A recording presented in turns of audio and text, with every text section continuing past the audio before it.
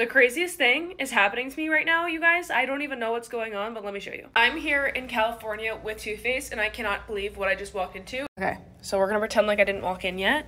Wow, look at the view. Okay, we'll get there after. This is what the room looks like when you walk in and you come over to this bathroom. Too Faced set up the cutest bathroom setup ever. Look at their little sticker on the mirror. And then we have a lot of their makeup products, their natural nude palette, blushes, lip glosses, setting sprays. My dress for later for Nobu.